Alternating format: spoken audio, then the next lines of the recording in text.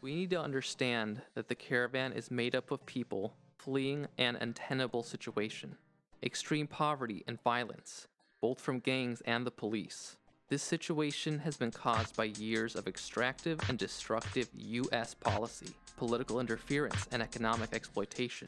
Our original initiative rapidly got all tangled up in the sale of arms, and the sale of arms got tangled up with hostages. Since the political instability of the 80s and the terror of Reagan's CIA-trained Contra death squads, political repression, persecution, and disappearances throughout Central America have increased exponentially. These effects have only been magnified by the Trump administration's inhumane doubling down on existing U.S. immigration policies. U.S. aid to Honduras funds a corrupt military and maintains an illegitimate government against the wishes of the people. Aid money directly supports industry and militarization, not social welfare.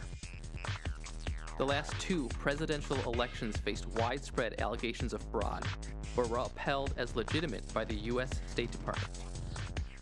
Local attempts to alleviate the economic plight of Honduras have been quashed by the US-backed UN. In 2009, left-leaning President Manuel Zelaya was removed by the military and forced into exile. The coup was widely condemned, but a Clinton-led US team worked behind the scenes to stall military and economic efforts by neighboring countries to restore Zelaya to office. Access to land is very limited, and the majority of arable land is owned by huge farming conglomerates like Dole and other U.S. corporations or the rich. Dole Fresh Fruit selects the best growing locations worldwide to produce the highest quality bananas and pineapples for our country.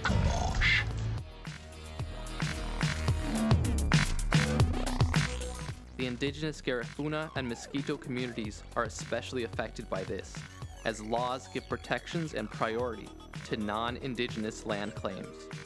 Global Witness, a watchdog group, describes Honduras as the deadliest country on earth for environmental activists, who are assassinated with impunity for standing up to corporate land grabs. The people who comprise this exodus are refugees.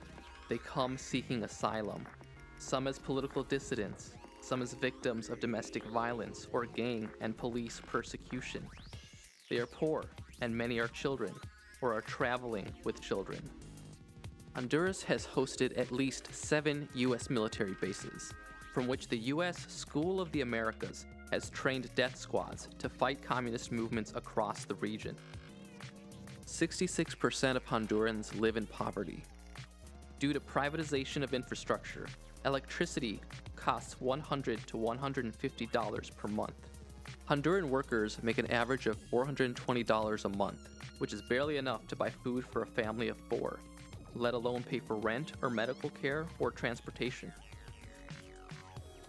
Support Pueblos Sin Fronteras. They are traveling with the group and helping them to self-organize.